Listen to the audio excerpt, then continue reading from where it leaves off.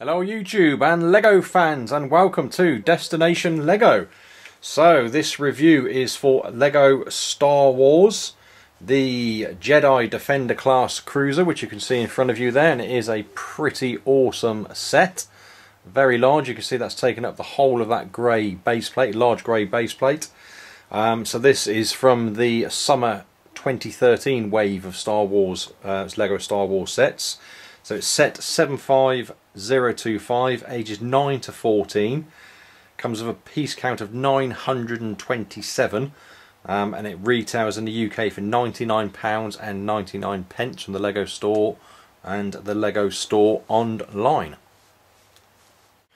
Okay guys, first thing to kind of admit on this one, I didn't actually build this set.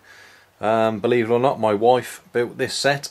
She built it quite a few weeks ago now, and I just have not got around to reviewing it, so apologies in advance if I miss anything, because normally when I build things then you get to know all the features and the functions and how it works, etc. But I've had a good look at the set. I think I've pretty much picked up all the features on it, so hopefully I will get around all of them, but there are quite a few on this. And like I said, first thing to point out, I mean, I think it is an awesome looking set. While it's sat there, actually, I'll just give that a spin round so you can kind of appreciate the scale and awesomeness of this particular LEGO Star Wars set. Get that light back there so you can see a bit better that detail there. This engine detail here again is pretty awesome, and comes with 4 minifigures, which we will take a look at in a second. Okay guys, before we get on the review, just very quickly, because I'm conscious this may be a long video, quick look at the box, front there. Obviously it is a large box, given the size of this particular set. My hand on it. As usual, some of the features etc. on the rear of the box there. Let's get that out of the way. Sticker sheet there, that's just a shot of our sticker sheet. It's got a few stickers on it, but given the size of the set, not too bad. Comes with 2 instruction manuals, so there's set 1 and there is instruction manuals set 2. Comes with a brick separator. The other thing that I do want to show you is the amount of spare bits that you get with this. I'm just going to try and bring those up there. Just get a light on that. Okay, there we go. So hopefully you can see all those spare bits, and there are a lot of spare pieces on here, so either a case of it genuinely comes with all these spare pieces, or the wife has messed up some of the build, but I trust her, so I'm assuming these are the spare bits. But there we go guys, so a lot of spare pieces. Right, let's get on with the review and let's take a look at those minifigures. Okay guys, let's take a look at our first minifigure. This is the Sith Warrior. I'm going to try to be quick with these, because again, the amount of time this review may take. You can see some pretty awesome printing on this. The Sith Warrior. Front and rear torso printing. Comes with these 2 lightsabers, and it comes with the black hilts, which is pretty cool. You can see this hood piece here. So if we remove that, take a look at that face printing detail there. Again, which is pretty awesome. Closer look at that printing detail on the front and the rear. So that's our first minifigure guys, the Sith Warrior. Okay, next up we have our Jedi Knight. I'll bring that in again for that close up of that printing. Legs, torso. Just look around at that rear torso printing. You can see there. Comes obviously with this lightsaber. It's got the silver hilt and the blue lightsaber piece. Face printing. It's obviously only single-sided, and it has this crown piece on the top there. But again, closer look at that printing. Again, this is a new minifigure to this set, as per was the Sith Warrior I just showed you. Okay, next up we have this Jedi Consular, and comes with this double-ended lightsaber, green with a silver hilt. Let's just get that to the side like that so we can see the closer detail of that print in there on the legs through to the front of the torso. Rear torso print in there. You can see the print into the face. It has this head gown on. So let's just remove that. Get a closer look at that face print in detail. Again, pretty awesome colours on there. It is only single sided. Just show you that separate piece there which goes on the head. Moulded piece. Obviously just simply slots onto the head like so. Again, final look at that printing. Pretty cool. So, on to the final minifigure for this set. Okay, finally we have our Sith Trooper. This is not a new minifigure to this set. This came in a battle pack. I can't remember the name of the battle pack, but it certainly came in a Sith Troopers battle pack. Sith Troopers versus something, I can't remember off the top of my head, but I'm sure you will tell me. So just a quick look at this one. There we go, trying to get that in. Leg printing in through to the torso. Rear torso printing comes with standard blaster there.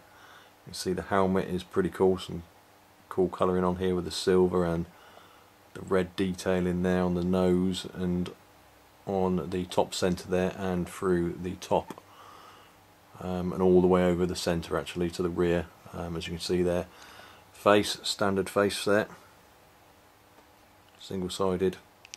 So that is our final minifigure for this set, and that is our Sith Trooper. Okay guys, so for a review of the actual set itself now, so I'm just going to take you round in this position and show you some of the features. I'm going to show the underside of the craft, and then I'm going to go off the tripod, so again apologies for camera shake, and try and show you some of the details closer up and inside, because some of these compartments do open up. Okay, so the first function I want to show you actually is right here in the centre, this piece here, so I'm going to try and zoom in a little bit better. There we go, so this piece here, this actually lifts up like so, and this is actually to lift the actual craft up with, like that. It's a lifting handle, so I'll just show that. And there we go. So great little function to be able to lift it. And actually, while I've got it in that position and I've got it lifted up, I'm going to show you the underside of the craft there, but I've got to be careful that I don't drop any pieces here, because the pieces do come off. Okay, so quick view of the underside like so, and that kind of gives you an idea of how this is built. Quite a few Technic pieces there in the centre. The landing gear here, this does retract like so, so that can be put away in a number of ways actually, but like that. All four of those are fully adjustable, and again on the front like so. Okay guys, so that is the underside of the spacecraft itself, or rather as the Jedi class Defender class cruiser. Okay, so here we go back now. So it's just showing you some of the detailing here at the front, and they've used lightsaber pieces here. Again, pretty good use of parts, and I think that does look pretty awesome. You have this front piece here which drops down, and again I apologise, I'm not entirely sure of the function, but one of the crates I assume can fit in there, but I will show you the crates in a second when I get round to them. There's one of the stickos up there at the top. On the side here we have these cannons. I believe these do adjust, so I'll just try and show you that. Yeah, you can see that I think they do actually go 360. Apologies, that's just come off. Okay, but you can see them obviously adjusting around like so. Back, and we have the same on the other side there, but the thing with these, they're not only static cannons, these are actually 4 flick fire missiles. So just to show you that, we've got the part at the rear there Get any closer. The rear here, and that's how we flick them out. So again, just show you that very quickly. Obviously not a lot of power behind that, but you get the idea there of how they flick, how they actually flick out. Okay, next thing to show you while we're at the front is these here are actually hatches that can lift up. So we have that one there on that side, and then on the other side exactly the same. I will show you what's inside there in a second, but there's plenty of room in there to fit minifigures. Get quite a few of them in there actually, but like I said, I'll show you that again. And these simply go back down and they can just clip into pellets. There is a modified 2x2 plate there with a stud piece on it. On the top of the craft, I'll show you it from this angle, but then also when I go off the tripod, we have this piece here which lifts out. So in here there is a crate. Get that focused in, so I'll show you that while I'm here. And inside there is a holocron.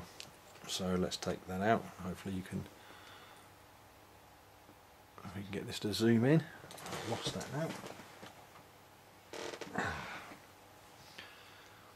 Come on camera, work. There we go, finally. So we have a holocron there, which you can see, and that goes into the crate. Crate closes up like so, and then that can fit nice and simply back inside the top there like that. Again, you can see closer there where that goes. So that is right there, so just show you that again coming out. And just quite simply comes out like so, and very easily slots back into position. Okay, just moving back slightly, so we have this piece here, and this does spin 360 degrees, but it doesn't only do that, this piece actually lifts off as well. So let's try and do that and get that off.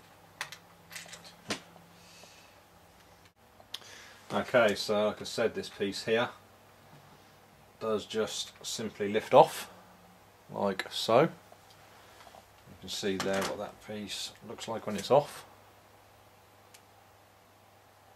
Okay, and there's that piece there that obviously does that 360 spin, but like I said, you can show you another look at that when I give the view from the top. And again, that just simply sits back on top of the set like so. Okay, so moving round now. Next thing I want to focus on are the escape pods, which are here and on the other side here. So if we can get a little bit in there, so that's the escape pod there. Now this just simply, I say simply, it just slides off, it pulls off. There we go.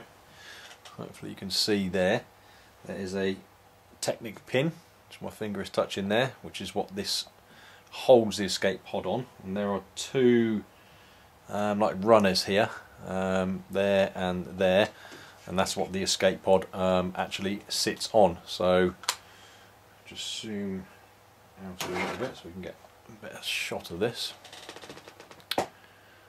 Okay, so this is the escape pod piece.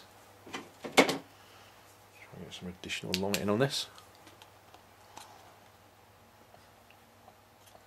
Okay, there we go. Now this part actually comes off.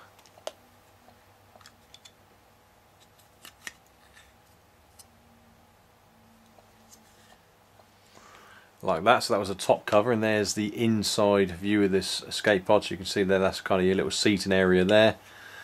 Spin it round and you can see there is a little screen there, little display screen, so that is a sticker.